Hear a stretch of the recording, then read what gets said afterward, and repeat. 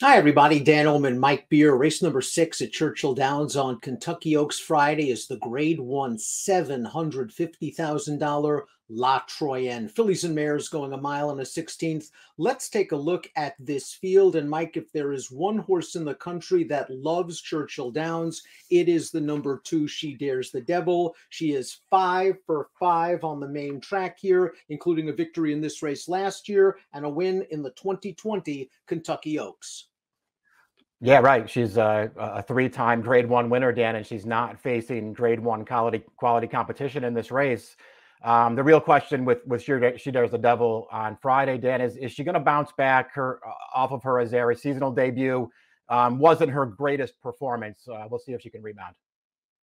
I think the key to this race is going to be how Florent Geroux handles her leaving the gate. We throw up the Timeform US pace projector. We know She Dares the Devil's a very fast horse. I have to think that she's going to the front. They're not going to let Temper Time take it away from her, are they? No, they got to put this horse on the lead. She's probably faster than Temper Time early anyway, Dan, and it just feels like her preferred running style is to be up on the pace. She has the inside draw here.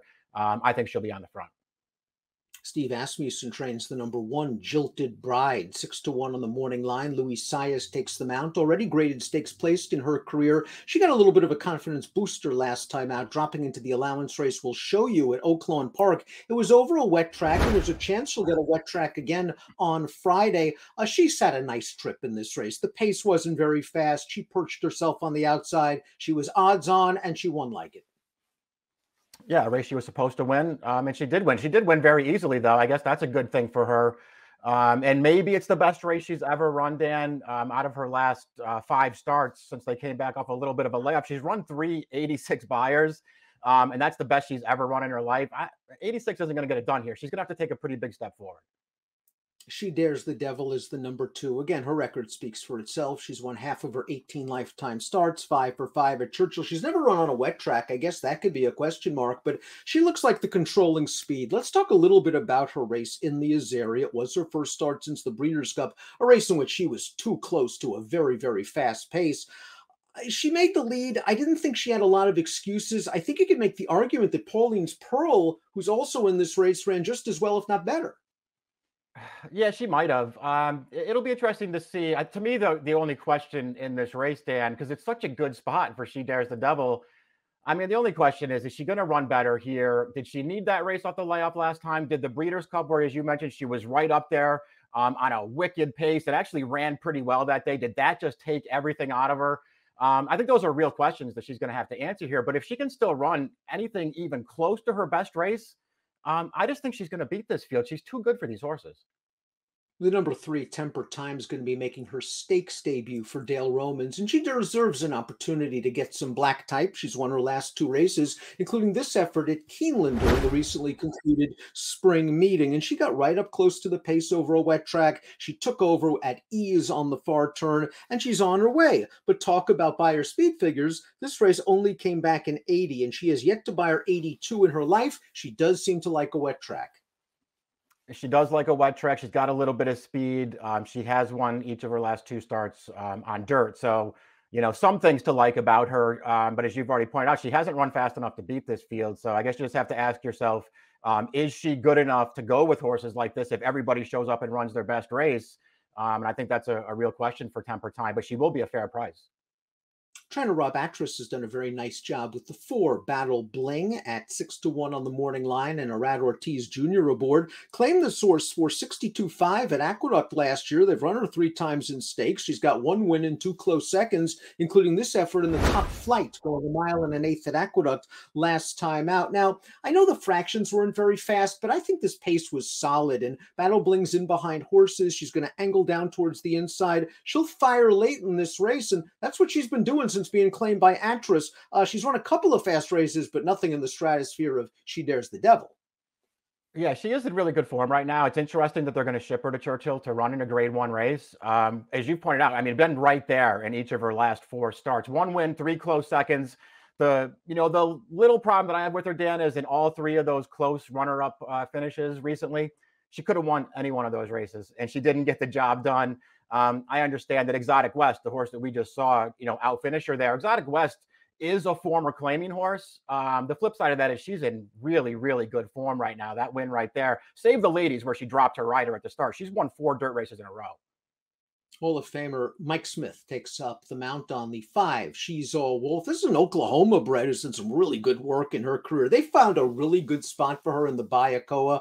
All of the big names in the division weren't there, and she ran very well to be second. Now, last time out in the Azeri, she was no match for CC and Pauline's Pearl, but she was actually running on a little bit at the end of that race. This mare is in excellent form. The problem is, I just am not sure if she can beat the top 2 in here.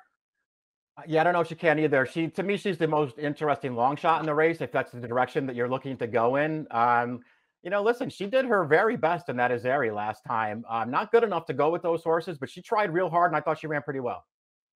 Pauline's Pearl is probably the alternative to folks that want to look elsewhere from She Dares the Devil. She finished ahead of 3 of these horses in the Azeri, including She Dares the Devil, and she didn't get off to a great break that day. Let's watch the stretch run of the Azeri.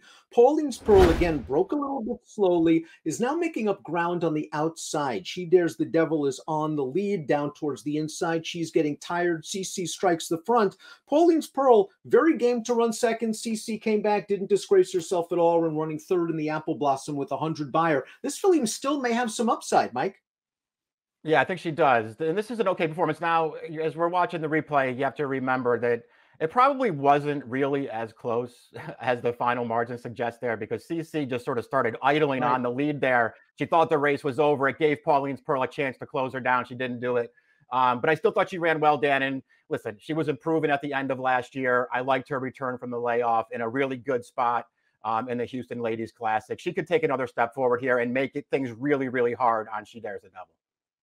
Ava's Grace, the number 7, ridden by David Cohen for Robertino Diodoro, was beaten a country mile in the Azeri 2 starts back, but it was only her second start off of a lengthy layoff. Talk about a confidence boost. She found a dreadful field when she dropped in class last time out. Let's watch this race at Oaklawn Park. She is odds on. She made the lead. She didn't have to go fast. It was nice to see her win like she was supposed to. Whether she classes up with these horses is a different story, but she does have some tactical speed. She did show some ability as a 3-year-old, and maybe she's racing herself back into shape. Yeah, I feel the same way about her. I mean, I like her as a horse. I do think she has some talent, Dan. I thought it was interesting. She wired that field. It wasn't a good field, as you've already pointed out. But at the end of the day, the 2 best races of her life came when they used her speed. So I wonder if that's going to be the plan now for Diodoro and Cohen going forward. They're just going to try to send her out of there. Maybe that's her preferred running style. The question is whether she's fast enough to wrest the lead away from She Dares the Devil. I doubt it if She Dares the Devil shows her usual speed, but I expect Ava's Grace to be up close. Please click the subscribe button on the Daily Racing Form YouTube channel. It's Triple Crown season. It's the most exciting time of the year for horse players. Get the latest content from DRF TV. Top pick time in here. Mike, I am not picking a horse that is a likely winner at all, but I do want to focus in on Ava's Grace, the horse we talked about. I think she's going to run better than her price, and she's going to be a big price on the tote. I think they're going to use her speed, and maybe she could split the favorites, if not pulling up a huge upset.